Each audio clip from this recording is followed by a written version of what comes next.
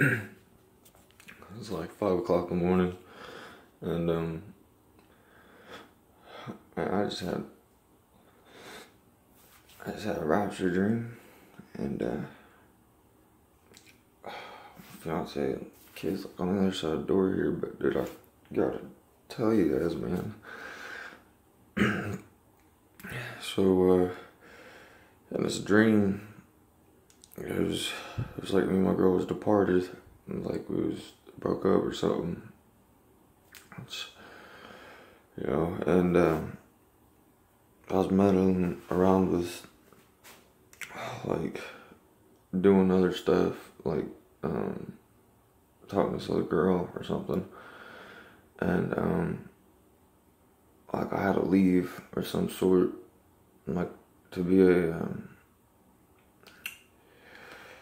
I don't know how to say it, I don't know, but in the mix of this, like I went to my Uncle Joe's or something, and I was taking a shower at his place, and like I got out and I went into his living room or something, I don't even know, guys, and all these other women and this my buddy and his girl, they're a couple, and they was all getting ready for like a to go out drinking and whatnot, to party, and there was a bunch of people in this living room, and I walked in and I said something. I still had soap in my hair and stuff, like I was getting ready to or something, and I went back and in the shower, I got in the shower, and I got out, and my Uncle Joe comes up to me, and he said, I heard thunderstorms, like it was thunderstorming, and it was like he came up to me and him walked into another room, and like I could like, it was like either we was like heading outside or we stepped outside. When we went to the other room, it was like we stepped outside, and it was like all dark clouds, and it was thunderstorming, just like today after the eclipse, it thunderstormed, and you could hear thunder just everywhere, and lightning and thunder and lightning and thunder. And my Uncle Joe, which me and my Uncle Joe just talked about God, yesterday, or day before yesterday, and he said, do you hear that? It's like God's close. And he looked at me and said, God's close. And I was like I kind of felt it, like I knew, like yeah, I think he's close too, but I knew I wasn't really paying attention. And he said, God's close. And after he said that, like I knew I had to be somewhere to go. I had to go get something, and I was only gonna be gone from these people that was going to this bar or wherever we was going. I knew he was only gonna be gone for a minute, or I was only gonna be gone for a minute. I was just leaving to go get something and come back. And so I left, and somehow there's a semi, and like there's a construction site again. I'm right next to the semi for some reason in the middle of this construction site, and we go down this road, and then the semi turns around and heads back, and then I couldn't find what I was looking for some reason, for that party or whatever it was, the shindig that I was going to. I couldn't find what I was looking for. And then all of a sudden, as that semi went back down that road, it turned back around and started coming back at me. And I'm looking at it like, what is it doing, man? And it passes me. And then all of a sudden, for some weird reason, I don't know why I did this, but I set my phone down somewhere. And like on this, whatever, at this construction site, I set it down on something. And as I set it down, I was on a bike. This whole time I was on a bike. And as I sat down, I was riding on my bike, and I was like, oh man, I forgot my phone. And I said, damn it. and excuse my language, Lord Jesus, I apologize, I'm just explaining the video. I said, damn it. As soon as I said, damn it, guys, all these other people around me were standing next to me. These construction workers, just random citizens came out of nowhere. Everybody started coming out of their houses, out of this construction site, and all these houses and bars. And everybody's looking up in the air. And as I said, damn it, I look over at them, and then I'm like, what are they doing? And I looked up in the sky, and guys, like tornadoes of light bubbles, like little light bubbles, man, were going up in the air like this.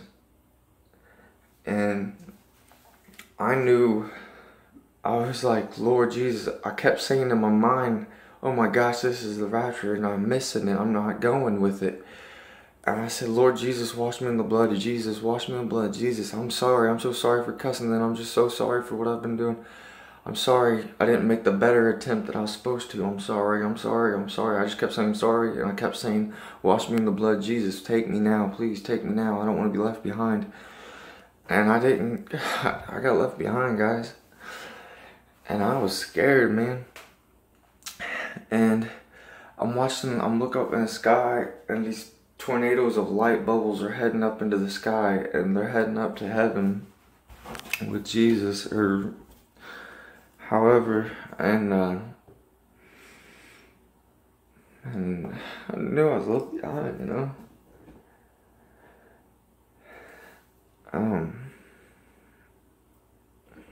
It was such an amazing view to see this, though. And after that happened, after all these things were going up in the sky, dude, I turned around and I was walking through this bar or something into the construction site, and I remember seeing an old buddy and a bunch of random strangers, and my buddy was like, nah, this isn't real, man. This is, like, he was denying it. And a bunch of other people were talking and all kinds of stuff, and they were denying it, and he was like, nah, this can't be real, man. This can't be real. This has gotta be fake, man. Like, we just couldn't believe it. And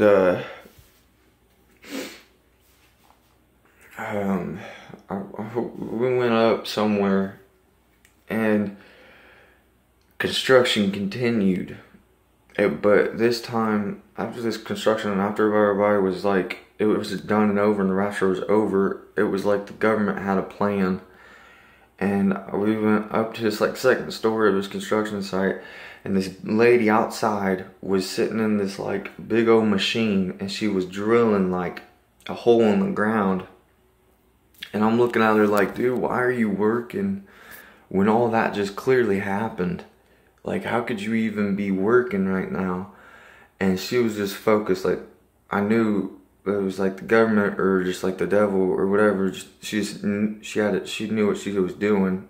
Like, she knew the rapture just happened. She knew she had a drill, and then she had a plan, you know, for us, for the humans, you know. And so after that, I was like, oh my gosh, I gotta find my kids. I gotta find my baby mama. I gotta find these things.